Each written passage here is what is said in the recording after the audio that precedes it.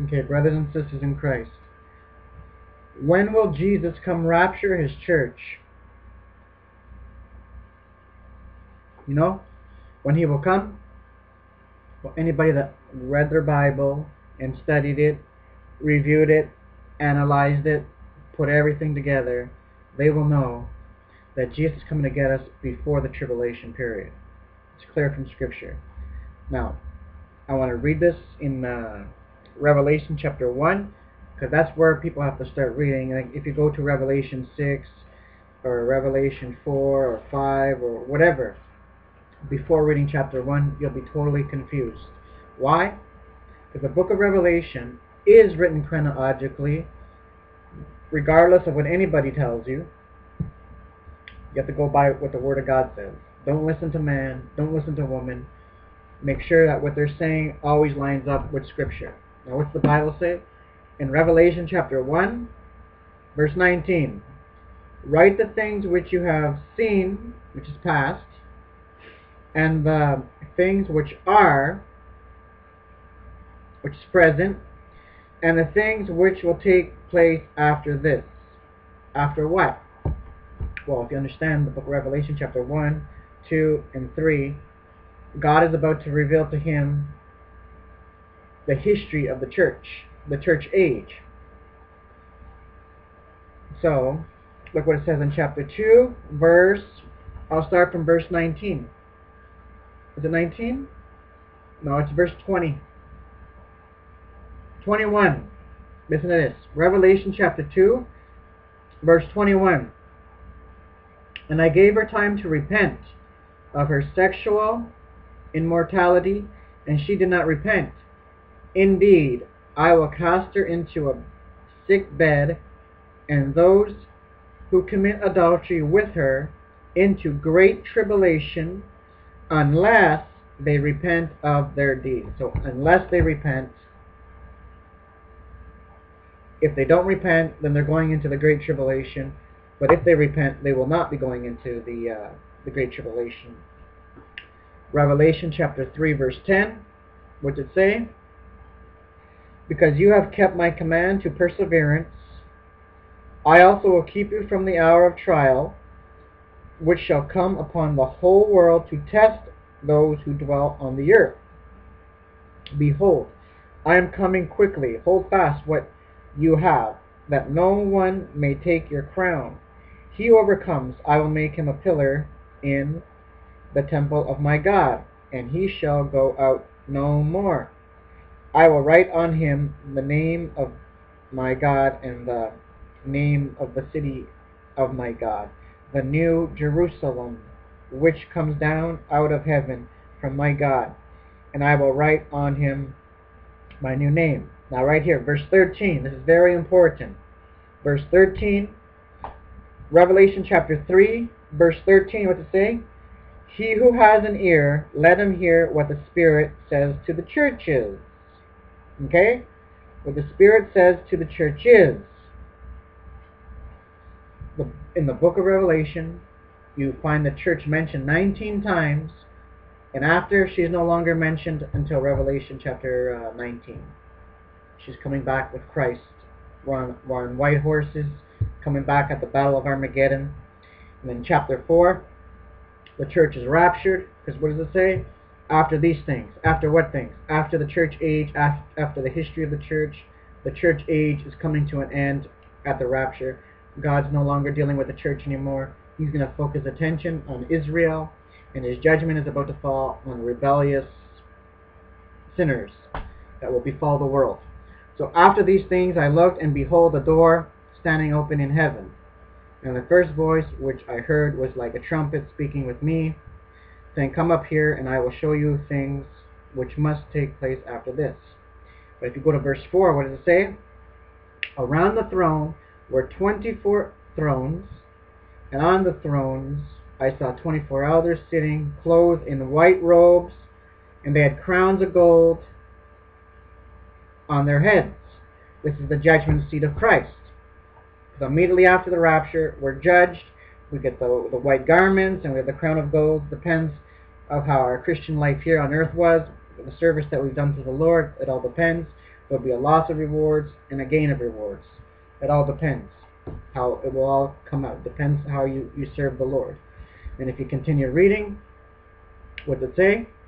The 24 elders fell down before him who sat on the throne and worshipped him who lives forever and ever, and cast their crowns before the throne, saying, and they sang a song. Now many people try to say, oh, this is talking about angels. No, it's not. Okay? People need to understand, and you have to let Scripture, okay? You literally need to interpret Scripture literally. Let the Scripture speak for itself, okay? That's why people don't want that. It goes against what they believe. It doesn't justify. It doesn't go with their theology. Well, let me tell you something. It's never gone with your theology. The Word of God is exactly what it is. It's God's Word. Remember that. It's God's Word and it's not your word. Believe what is written. Believe what God has said. So, Revelation chapter 5, verse 9. Let's see if this is literally talking about angels. Okay? Revelation chapter 5, verse 9. What does it say? And they sang a new song, saying, you are worthy to take what? The scroll. What scroll? Well, let's find out. And to open its seals. Oh, so this is the seals of the judgment that's about to fall, which shows that the church was raptured before, and yet we're there when Jesus is opening the judgments. For you were slain, speaking of his death on the cross, and have redeemed us. Ah, he's redeeming. He redeemed people. So angels are not redeemed. This is talking about the body of Christ. It doesn't take a genius to discover this out. And have redeemed us to God by your blood, out of every tribe and tongue and people and nation, and have made us kings and priests to our God, and we shall reign on the earth. We shall reign on the earth at the 1,000-year reign millennial kingdom. And then chapter 6 begins the tribulation. Like where it talks about, yeah. So I looked, and behold, a pale horse, and the name of him who sat on it was Death, and Hades followed with him, and power was given to them over a fourth of the earth to kill, with sword, with hunger, with death, and by the beasts of the earth. This is all literal, okay? This is all going to happen. It means what it means. It says what it says, and it will be fulfilled exactly as it states. So, the reason why I'm talking like this is because people that believe in the mid-tribulation rapture, saying that they're going to be taken before the judgment, but yet they're still going to see the Antichrist, the peace treaty, and so on and so on. But yet they're going to be taken at the seventh seal. I mean, the seventh trumpet, sorry. They're going to be at the seventh trumpet, and then, and only then, will the judgments start falling, which is totally against Scripture. Scripture clearly shows that the judgments are falling with the 7 seals, 7 trumpets, 7 bowls. The judgment starts here, at the seals, the outpouring. How do I know that? Let's find out. Let's see what it says. Go to Revelation chapter 6, verse 15. What's it say? And the kings of the earth, the great man, the rich man, the commanders, the mighty man, every slave and every free man, hid themselves in the what? In the caves for what? Just for fun? Because there's no judgment? No.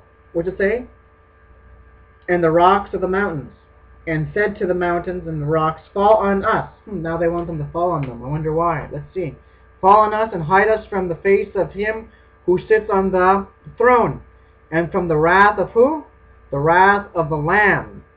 Now, who is the Lamb? No question about it. It's Jesus Christ. Because remember, John the Baptist said, behold the Lamb of God, who takes away the sin of the world. Okay. For the wrath of the Lamb, for the great day of his wrath has come, and who is able to stand? Who's able to stand? It's going to be a bad time. So you see, let Scripture speak for itself, people. And this is amazing here too. Revelation chapter 7, verse 2. What does it say? Then I saw another angel ascending from the east, and the seal of the living God, and he cried with a loud voice to the 4 angels to whom it was granted to harm the earth and the sea, saying, do not harm the earth, the sea, or the trees. Why? Why don't they want them to harm the trees or the grass or the sea? Why? What does it say? Till what? Now this is very powerful. Till we have sealed the servants of our God on their foreheads. Is this talking about the church? Let's see. It explains itself. And I heard the number of those who were sealed. 144,000 of all, the what? The churches of God? No. The tribes of the children of Israel were sealed. Ah, it explains itself clearly. And yet verse 9, if you continue saying, after these things I looked, and behold, a great multitude which no one could number, of all nations, tribes, people, and tongues, standing before the throne, before the Lamb, clothed with white robes, with palm branches in their hands, and crying out with a loud voice, saying, salvation belongs to our God who sits on the throne, and to the Lamb. And it talks about all the angels stood around. But if you continue, verse 13, then one of the elders answered, saying to me, who are these? Remember, the elders are us, the 24 elders. We're in heaven, way before this. This is what John is asking one of us. Then one of the elders answered, saying to me, who are these in white robes, and where did they come from? And I said to him, sir, you know. So he said to me, these are the ones who have come out of the great tribulation, and washed the robes, and made them white in the blood of the Lamb. In the blood of the Lamb. We're already washed in the blood of the Lamb. He wouldn't be asking, who are these? He wouldn't say, you know. John didn't know who it was. He was asking the elder. No, the elders were asking John, who is this? Believe me, John knows his beloved. He knows the church, man. So John says, only you know, sir. And then one of the church elders said, these are these who have come out of the great tribulation. And even here, look at this. Verse 9, where it talks about the locusts coming out of the pit. And he opened the bottomless pit, and smoke arose out of the pit like the smoke of the great furnace. So the sun and the star and the air were darkened because of the smoke of the pit. Then out of the pit locusts came upon the earth, and to them was given power, as scorpions of the earth have power. They were commanded not to harm the grass of the earth, or any green thing, or any tree, but only those men who do not have the seal of God on their foreheads. Only those that didn't have the seal. The church is no longer here. It's not mentioned anywhere. You think God made a mistake? You see what I'm trying to say, people? People are trying to say that we're going to be here, and yet there's no church here. It's because we're not going to be here. And yet people say, oh, God's going to protect us supernaturally, and other people say, we're going to have to suffer persecution, blah, blah, blah. What makes you think that you're going to get away with it? You're just an escapist, you're this, you're this, you're that. Well, let me tell you something. Let's go here, okay? Let's go see if God protects people supernaturally, like some people teach. Let's see what Revelation chapter 13, verse 7 says. It was granted to him to make war with the saints and to overcome them. Overcome them. God didn't protect them. They were killed. And plus Revelation chapter 20, verse 4, what's it say? I saw the souls of those that were what? Protected? No. I saw the souls of those that were beheaded. Scripture is clear. But look at this part here. Like I was showing before. In Revelation chapter 3, is it verse 12 or 13? He who has an ear, let him listen to what the Spirit says to the churches. Look at here, Revelation 13, verse 9. If anyone has an ear, let him hear. The church is left out. Why? Because the church is not there. Like, ladies and gentlemen, I can go on and on. And yeah, this is amazing. Like about the 144,000, there's no record whatsoever of them ever being killed or persecuted by the Antichrist. And yet, after their mission was accomplished, they were raptured up to heaven. Look at this right here, Revelation chapter 14. Then I looked, and behold, a Lamb standing on Mount Zion, and with him 144,000 having his Father's name written on their foreheads. And I heard a voice from heaven, like the voice of many waters, and like the voice of loud thunders. And I heard the sound of harps playing their harps. They sang, as it were, a new song before the throne, before the four living creatures and the elders, and no one could learn that song except the 144,000 who were redeemed. You see that? They were redeemed from the earth. Those are the ones who were not defiled with woman, for they are virgins. These are the ones who follow the Lamb. Wherever he goes, these are where redeemed from among men, being first fruits to God and to the Lamb. Amazing. So I want to go back here and explain. Remember, it says, hide us from the face of him who sits on the throne, and from the wrath of who? Of the Lamb. Now, we know the wrath of the Lamb is Jesus Christ, okay? And yet, we are not appointed to wrath. Did you know that? Let's go see what it says in 1 Thessalonians, okay? Let's just go see what it says, instead of listening to these false teachers. And even Romans chapter 5, verse 9, what did it say? Much more than having now been justified by his blood, we shall be saved from wrath through who? Through him. We're going to be saved by Jesus from his own wrath. Okay? Let's go to 1 Thessalonians. And let's see what it... Even here, look at this here. Where is it? Yeah, right here. Colossians chapter 1, verse 4. Who gave himself for our sin that he might deliver us from this present evil age, according to the will of our God and Father. Like, there's just so many things, people. Okay, 1 Thessalonians, I'll start from chapter 1, from 9 to 10. What does it say?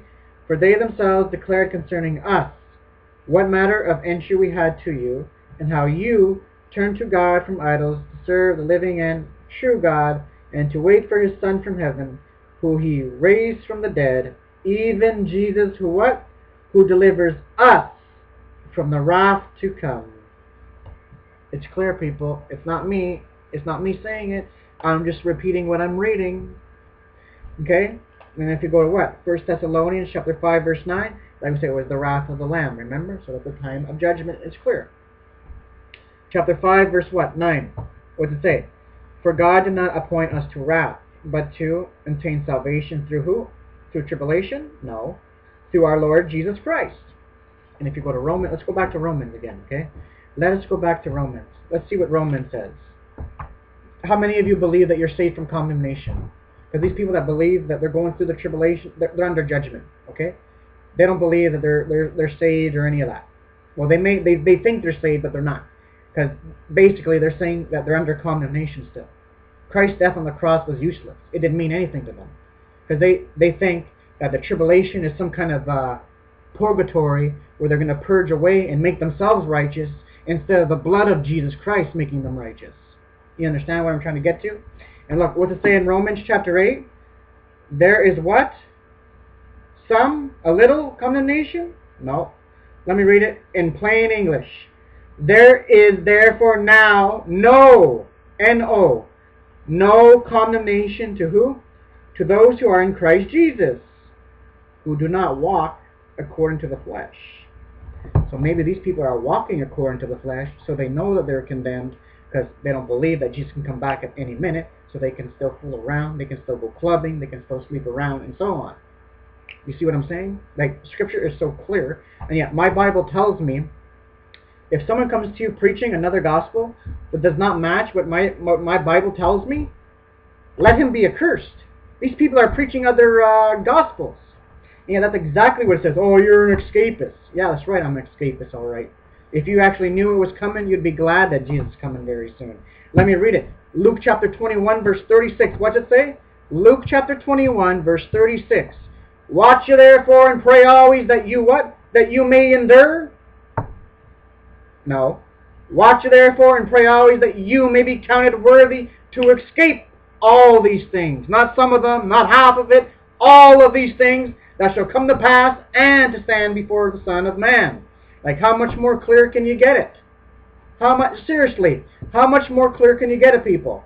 Like, you study history. Like, come on, man. Enoch was taken out before the flood came. Okay? Enoch was taken out before the flood. And guess what? God's prophets, the two witnesses that come in, they don't even experience judgment. The only thing that happens is that the Antichrist kills them when after they get resurrected. And what happens after that? Come up hither. They're gone up on a cloud. And what happens after that? A big earthquake occurs. Like hundreds of people die. Let me see if I can read that to you guys. That's in Revelation chapter 11. So you see? They were taken before that earthquake happened. And people say, oh, that's the mid-tribulation. Really? No, it's not. People don't know their scriptures, okay? Let's see what it says here. Now, after the 3.5 days, the breath of life from God entered them, and they stood on their feet, and great fear fell on those who saw them. And they heard a loud voice from heaven saying to them, come up here. And they ascended to heaven in a cloud, and their enemies saw them. In the same hour there was a what? A great earthquake. And the 10th of the city fell. In the earthquake 7,000 people were killed. And the rest were afraid and gave glory to God, to the God of heaven. See that? Like down through history, you see it. Enoch was taken before the flood.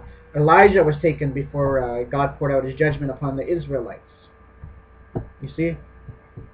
You see it all in what's it called? What's the thing called? Sodom and Gomorrah. He took them out.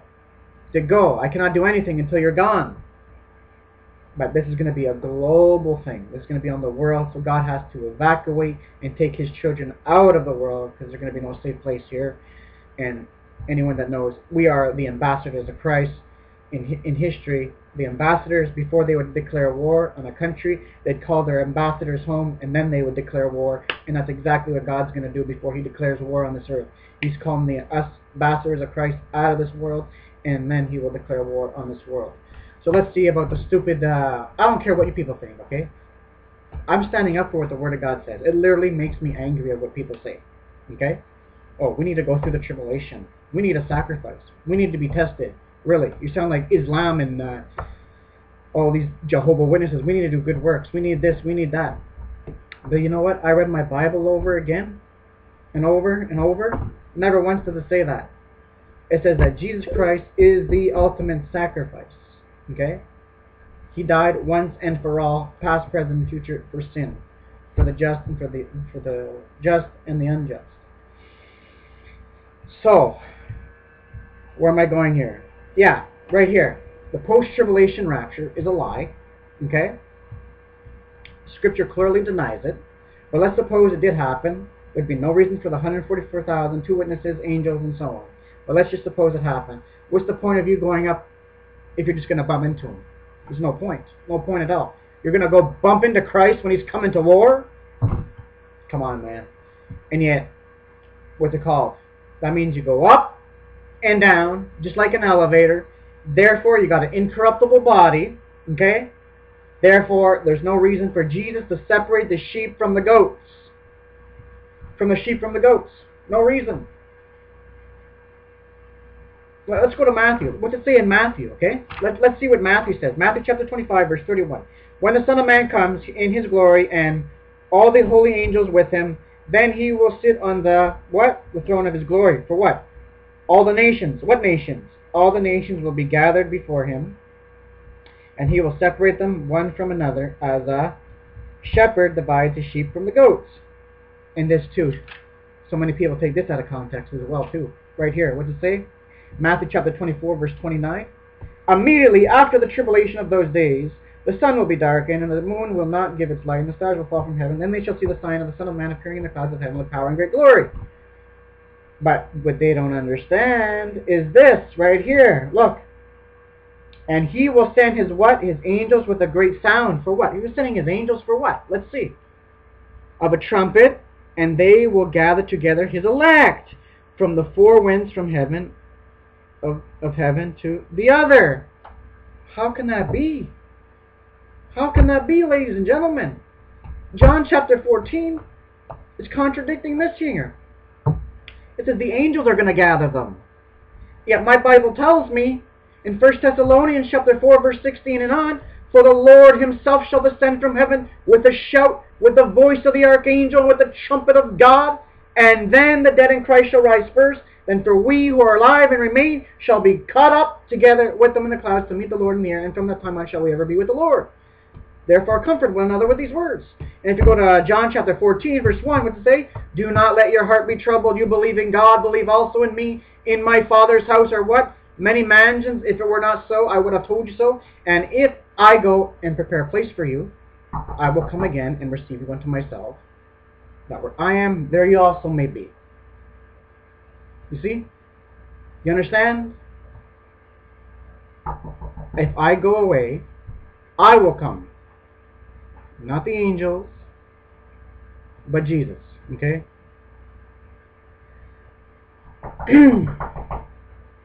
It's him himself. Okay, guys?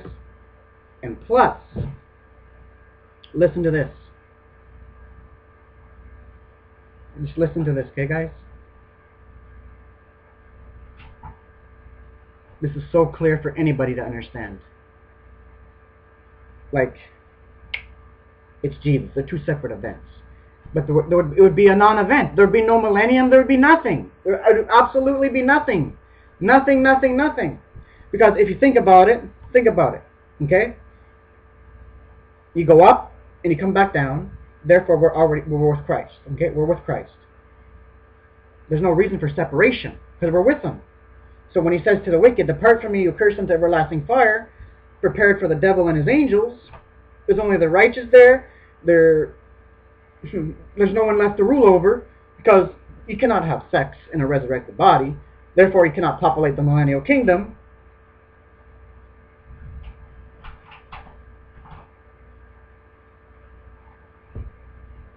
I'm going to have to let you guys go.